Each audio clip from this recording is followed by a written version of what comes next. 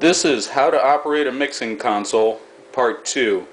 In this segment we're going to focus directly on the auxiliary sends on each individual channel, and these are the same for each input channel on this board. And we're going to start with send number 1. This is what's called a pre-fader send, and that means it will not react to any changes you make on the main fader, or on this particular model the equalization, which optimizes it to be a monitor send. If you're sending a monitor signal up to the stage, you don't want that to be changed every time you make a change to the front of house mix. Knob number 2 is the same, and it's a pre-fader EQ in case you need a secondary monitor mix.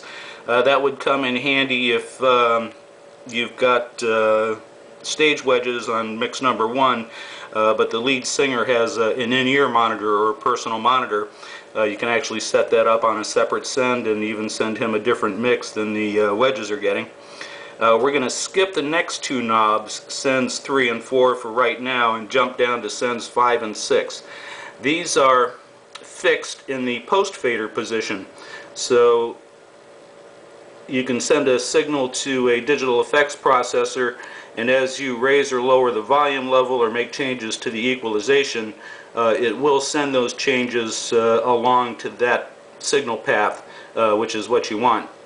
Knob number 6 is the same as number 5 in case you need a secondary effects send. Now let's go back to sends 3 and 4. These actually have a switch, so you can select between pre-fader and post-fader. This switch is labeled pre, so when it's inserted, it's in the pre-fader position in case you need additional monitor sends, or you can put it in a post-fader position to make it like the bottom two knobs in case you need additional effect sends. And that's all for live sound reinforcement.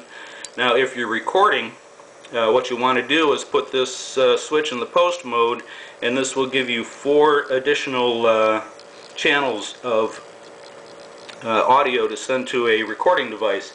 This particular mixer has 4 main outs, or what they call sub outs, but you can actually record 8 channels simultaneously by using these aux sends as additional buses.